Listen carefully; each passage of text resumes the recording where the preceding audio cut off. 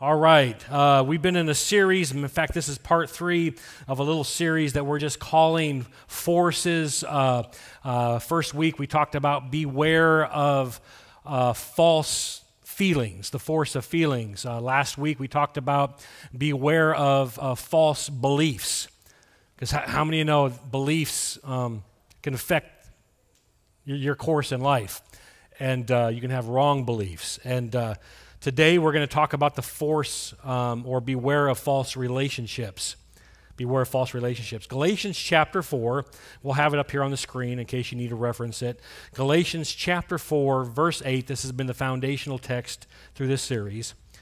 It says, starts in verse number 8, it says, this time of year, it says, formerly when you did not know God, you were slaves to those who by nature are not God's. But now that you know God, or rather are known by God, that makes more sense, doesn't it? How is it that you are turning back to those weak and miserable forces? Do you wish to be enslaved by them all over again? Well, who can answer that question? No way, right? Skip down to verse number 19. My dear children, for whom I am again in the pains of childbirth, until Christ is, notice this word, formed in you. So we've already identified that Christ-likeness doesn't just happen automatically. In other words, the moment you are saved, the moment you receive Christ as your Savior, you're what we call born again.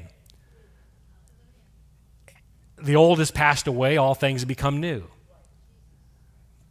But Christ-likeness doesn't all happen in a moment. There are things that you bring into your new journey, your faith walk with you. Things that you bring into that from the past. And there are things that God begins to go to work in you. In other words, you don't walk down an aisle, get saved, and then walk back to the aisle and everybody notices like there's a little halo above your head. Right? There's issues. Because you've got issues. I know because I see it from where I'm standing right now. You all have issues. Some of your issues have baby issues. Like you got generations of issues going on. I get that, right? But Christ-likeness is a process. It begins to be developed. Glory, from glory to glory, from faith to faith, from thought by thought, habit by habit. Think about it like this. Your life is a gift from God. And what you do with it is your gift back to Him. You get that?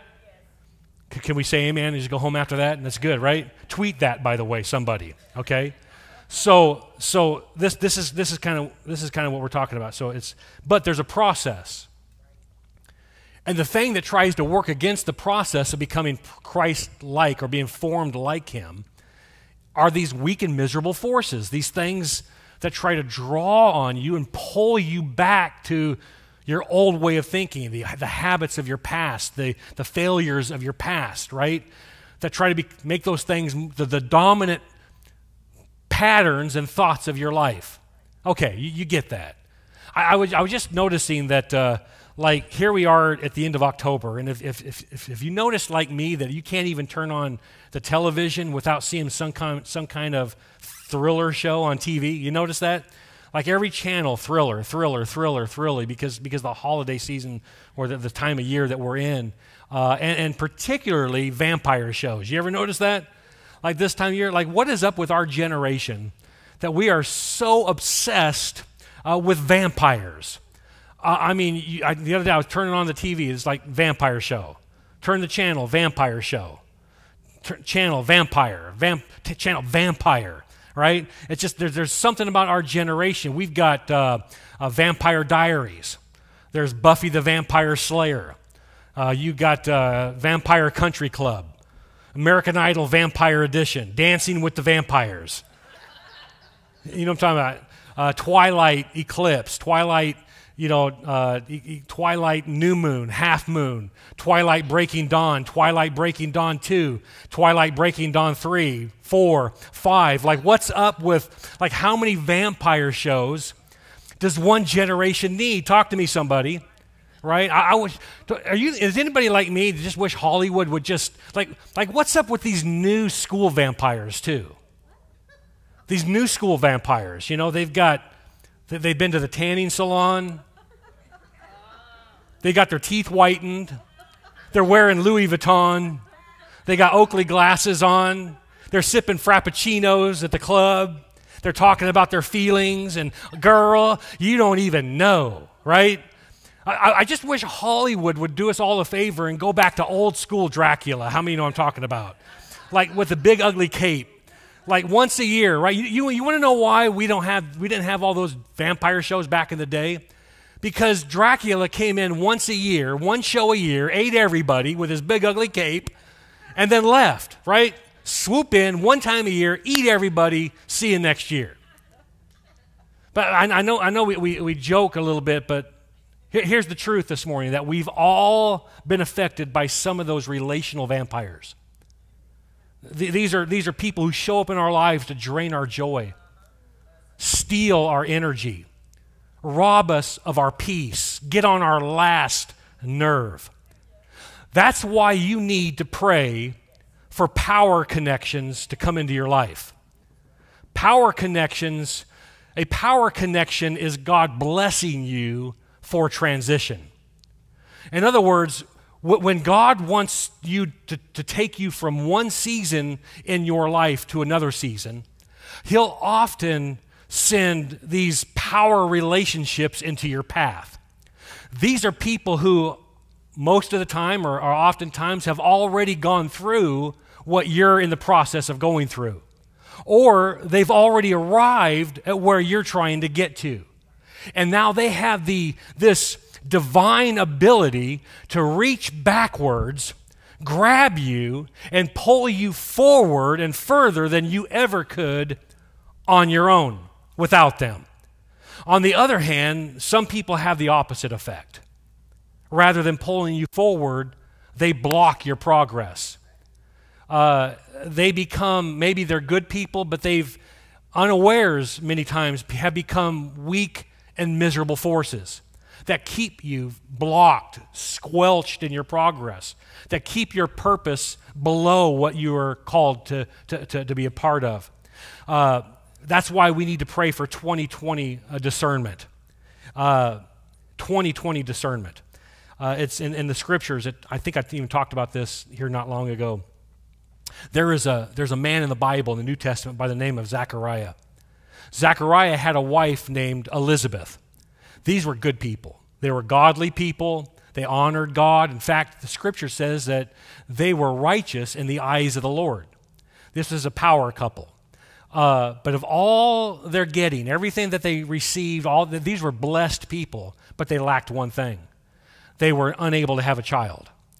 She was barren. Elizabeth wasn't able to have children. And now that she's way beyond the age of childbearing, it felt like that window of opportunity was closed down for them. And you got to understand that in those days, there was a status symbol that was applied to any family who weren't able to have children.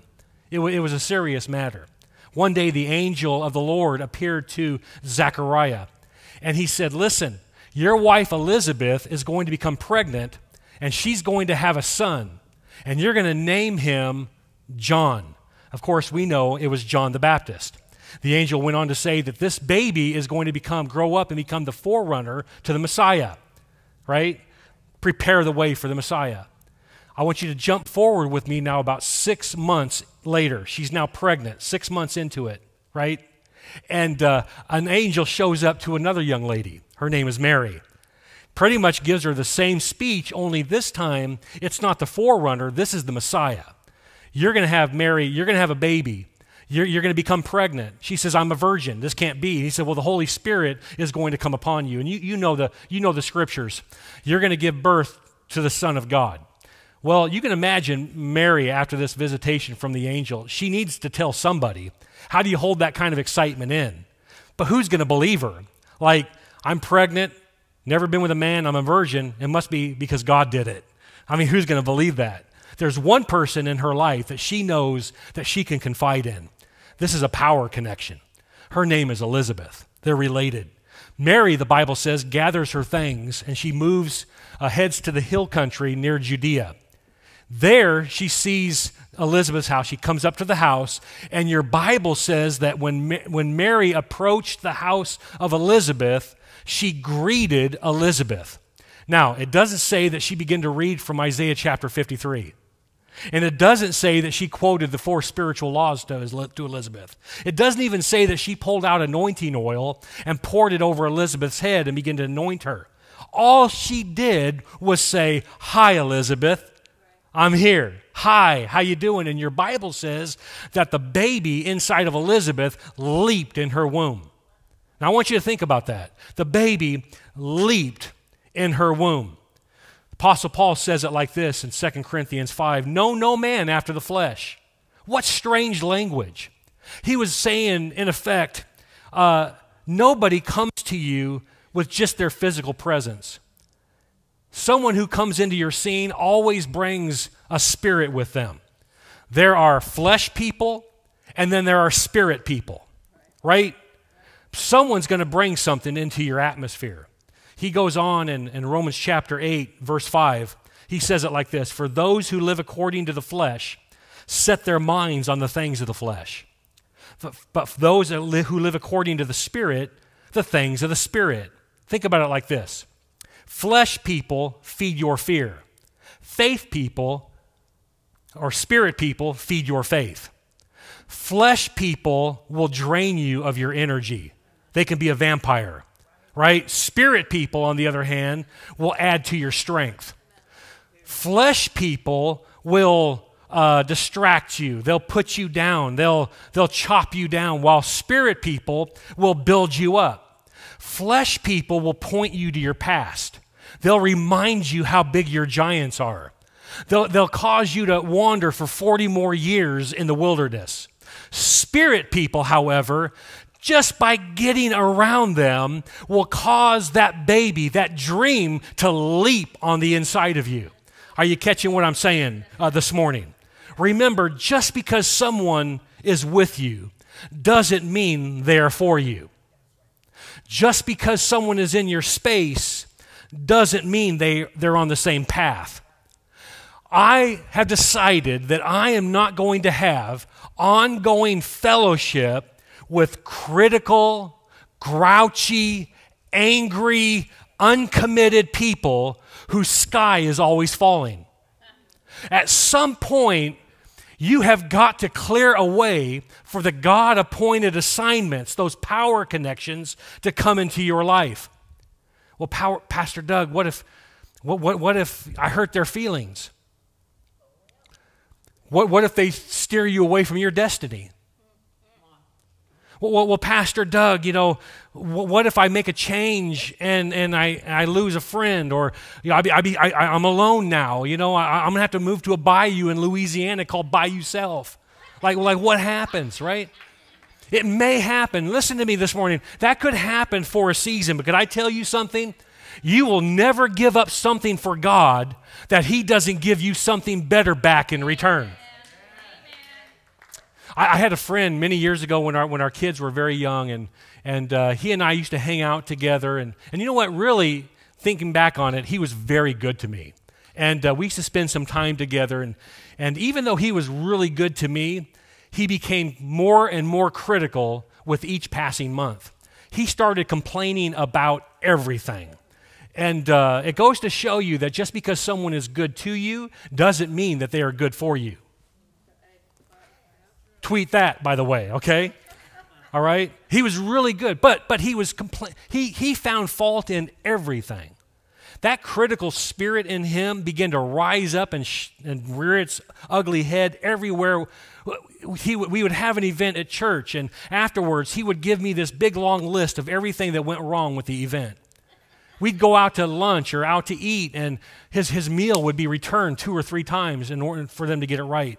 He'd walk into a room and he'd pick apart everything and find something wrong with everything. He was just a really negative guy. And every one of our conversations begin to turn to how bad it's going on in society and how bad the government is. And we're all about to go to hell in a handbasket.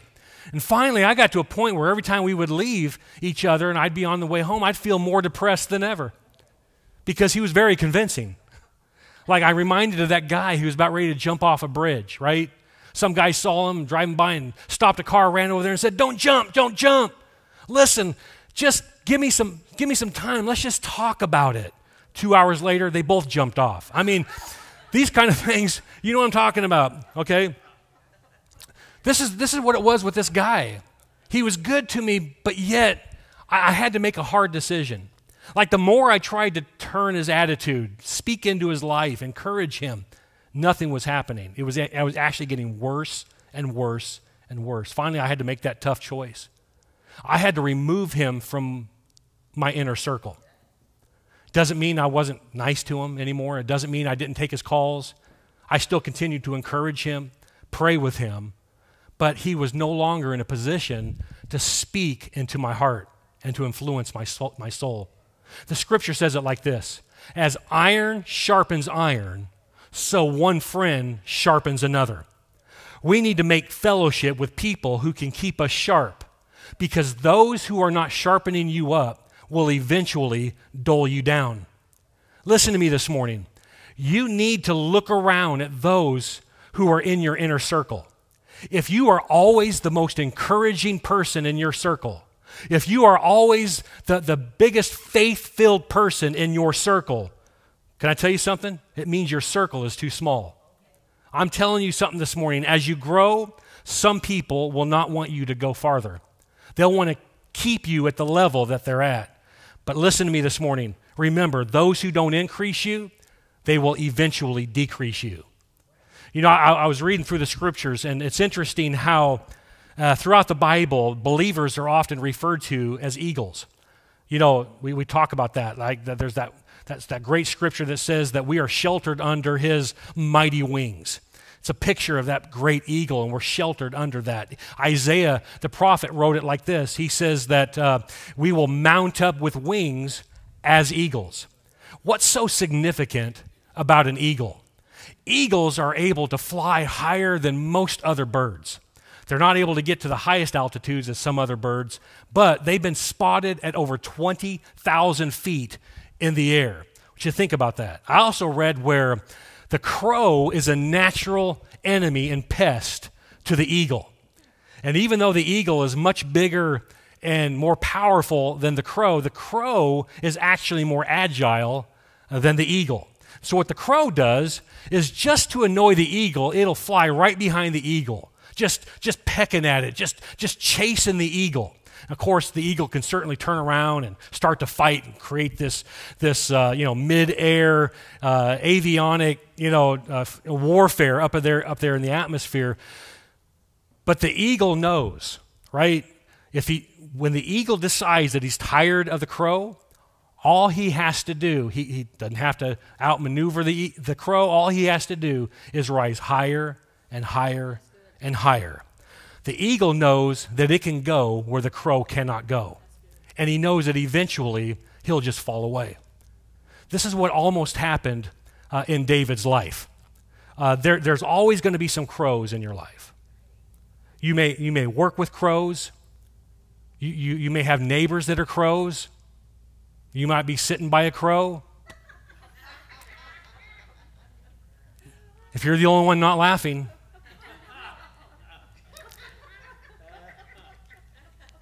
Listen, you can't stop crows from crowing, but how many know you can decide to spread your wings and fly higher and higher? Like in the natural, we all want to turn and fight, get even, spend all of our emotional energy hovering at their level. But listen, if you're not careful, pretty soon you'll be comfortable at the level that the crow flies in. You'll start squawking like a crow. You'll start digging around in a garbage can like a crow. You'll start getting quarrelsome like a crow. trying to fight all the time like the crow, scavenge like the crow, even though you've been made into an eagle. I told you this is what almost happened with David. David had a group of guys that we call the mighty warriors of David. They were soldiers, several hundred of them. And the Bible says that this was the time when David was running from King Saul. David was already anointed to be king of Israel because God had already had him anointed. So the position was his, but Saul was, he wasn't relenting the throne. He was fighting David over his space. And so David and his men were actually in the countryside. They set up camp right outside of a large farm. The farm was owned by a man by the name of Nabal. Nabal was a very wealthy man. He was extremely rich. He owned a lot of land. He owned cattle. He owned sheep, a lot of livestock. But the Bible says that Nabal was a very mean man. He was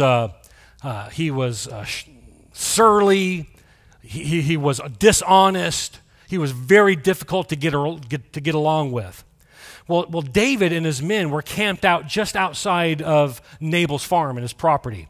And just because their presence, they were actually protecting Nabal's house, Nabal's family, and Nabal's property. Like, you think about it. Nobody dared to go steal from Nabal or take anything from his property or do anything to Nabal's family while David and his soldiers were camped right outside there. You might say that Nabal was getting free, like security, armed security, night and day. Well, it came time for harvest time. And so David sent a message to Nabal saying, hey, listen, we've been protecting you. We've been protecting your family. Hadn't asked for anything in return. Not one of my men have stolen anything from you. We've honored you, your family, and your property. But David said, we'd like you, since it's harvest time, to donate some of your animals for us. They're looking for some food. And you would think that Nabal would have been grateful. But instead of being grateful, Nabal said it like this in 1 Samuel chapter 25, beginning in verse number 10. Who is this fellow David? Now, he already knows the answer to that. Look at the next line. Who does this son of Jesse think he is? Verse 11. Should I take my bread and my water and my meat that I've slaughtered for my shearers and give it to a band of outlaws who come from who knows where? When that message got back to David, the Tabasco sauce rose all the way to the top. Like he was fuming. David didn't start singing the song of the psalm that he had written. This is the day that the Lord has made. I will rejoice and be glad in it. No other words started formulating in his mouth. Mama say, mama saw, mamaku saw. Mama say, mama saw, woohoo. Like, I don't know. Some other words began to form right in his mouth. And David turned to his guys and said, hey, boys, get your swords. Let's go pay Mr. Nabal a visit. He wasn't joking around. In fact, David said this in verse number 21 of 1 Samuel 25. A lot of good it did to help this guy. We protected his flocks in the wilderness, and nothing he owned was lost or stolen. He has repaid me evil for good. 22, verse 22. May God strike me and kill me if even one man of his household is still alive tomorrow morning. You can almost see the veins popping out in David's forehead, like one hand on his sword, just looking in Nabal's direction. I'll be your huckleberry. Like, I mean, you know what I'm saying? It's just like the guy's like so serious, right? And yes, there are times when we have to take a stand and fight. David fought Goliath. But please hear me, Cross Hill. We have to make sure that the battle is between us and our destiny. Otherwise, it's just a distraction. David and his men were on their way to Nabal's house, about ready to make a major error in their destination. Nabal's wife was a lady by the name of Abigail. She was a godly woman. She was a very wise woman.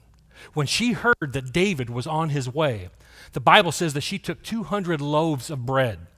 She prepared cakes and took wine and went out to meet David. When she saw David coming, The Bible says that she bowed down low. She looked up and said, David, my husband is a fool. How many of you ladies ever thought about putting that on your coffee mug? No? Like on one side of the mug, I can do all things through Christ, which strengthens me. Just flip it around. My husband is a fool. Just start my day with the word. Just start. I'm sorry. I had to go there, right? She said, David, my husband is a fool. She went on, she said, he's hot-headed, he's short-tempered. He can't get along with anybody. What was she saying? He's nothing but a vampire. He's a crow. Why are you wasting your energy on this guy? She went on to say this in verse number 30. She said, when the Lord has done all that he has promised, she said, first of all, David, you are going to be the king of Israel. Why would you even fight this fool? And then she goes on, she says, when the Lord has done all he has promised and has made you leader of Israel, don't let this be a blemish on your record. She was saying, in effect, remember who you are. You're an eagle. Remember who you are. Why are you trying to hover at the same level as a crow? David came to his senses. Verse 32, David replied to Abigail, praise the Lord, the God of Israel, who has sent you to meet me today. Thank God for your good sense. Bless you for keeping me from murder and from carrying out vengeance. Look at this next line, with my own hands. In other words, I was about to fight a battle that didn't even belong to me. What's my point today? There's always going to be Nabals that show up in your life. There's always going to become some relational, spiritual vampires that show up. There's always going to be those crows that show up unannounced and unexpected. Don't get baited into conflicts that have nothing to do with your destiny. Don't allow yourself to get distracted and pulled back by those weak and those miserable forces. The Bible says that Abigail went back and told her husband what had happened. David had a change of heart. She told him everything that she had done, how she prepared the meal and confronted David. The Bible says when Nabal heard what his wife had done, that he had a heart attack instantly. 10 days later, he died. Not only was she a godly, wise woman, but she was a very beautiful woman. And David wasted no time. He sent a note to her. This is kind of like third grade style, but he sent a note to her and said, would you be my wife? And she agreed to be his wife. What's my point? When you let God fight your battles, you'll always come off better than you were before. It doesn't mean that you're going to get an extra wife, but it will mean that he's going to make it up to you. What am I saying? I'm saying this morning that when the right person showed up in David's life at the right time, and when he recognized this divine connection, if he had not recognized this power connection at the right time, it could have affected his entire destiny. I'm saying to you today, remember, God will always give you the right people at the right time to accomplish the purpose that he's placed on your life. I heard someone say it like this: look around at the 5 closest people in your life. Would you think about that right now? Think about the 5 closest people in your life. That's you. That's you. You are right now the sum total of all of your relationships up to this point. What am I saying today? I'm saying simply, I showed up on week 3 of Miserable Forces series to challenge you and tell you to get the boldness and the audacity and the faith to say goodbye to some people so that you can say hello to the people that God has designed you to do life with. You got to clear the way. Come on, Cross Hill. You got to clear the way for God assignments in your life. Father, I want to thank you today for the word that you've given to us. I ask, God, that you will just speak this message into the hearts of people. Relationships are so powerful. Relationships, we know, God, can be the greatest thing for our life, and they can be the worst thing for our life. They can propel us, and they can become miserable forces. I ask, God, that you will give us 20/20 discernment to trust you and rely on you, to surround ourselves with godly connections, to not undervalue meeting together as a faith-filled body of believers, to not look at something like church or fellowship gatherings of faith and discount the value and the importance of that. I thank you, Father God. Look up at me here for a moment. I just heard this right now because I could feel some of you like, this is not easy, you know? This is not easy. I get it. I really do. But can I tell you that for every negative Nancy that walks away from your life, God has a faith-filled Farah to take her place. But it takes, honest to goodness, it takes literally surrendering your desires over to His desires. You don't just go to church somewhere. You don't just say, there's something, I think I'll go there. And maybe if you're looking for a place, I get it, there's always that beginning stage, but you don't just show up just to be showing up to check the weekly box. God's placed assignments on your life. You as a family, as a couple, we've got married couples here, there's an assignment that you have. God's placed assignments on your life.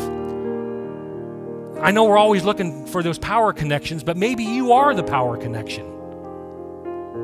Right? Maybe you're the Abigail that someone right across the aisle has been praying for. Don't discount those God connections in your life. I know sometimes we get so busy looking for the upper hand that we forget to open up our hand. We getting too deep now? Stop preaching, start telling the truth. Get it? All right?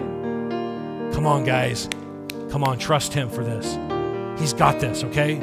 He's got this. It doesn't mean you got to be rude. Doesn't mean you have to shun. It doesn't mean you got to, it just means you got to make sure that His agenda is first in everything that you do. That God's word and His agenda is literally leading your decisions in life. What would Jesus do, right? I know we put that on a bracelet, but it's real. What would He do? What would He do? What would He say to me? In fact, that's what I want you to do right now. I want you to close your eyes. Just close your eyes right where you're at. And I want you to pray this prayer. Well, actually, I want you to ask yourself this question. What is God saying to me through this message today? Just take a moment. Now with your eyes still closed, I want you to make that a prayer. Just ask Him. Say, Lord, what are you saying to me through this message?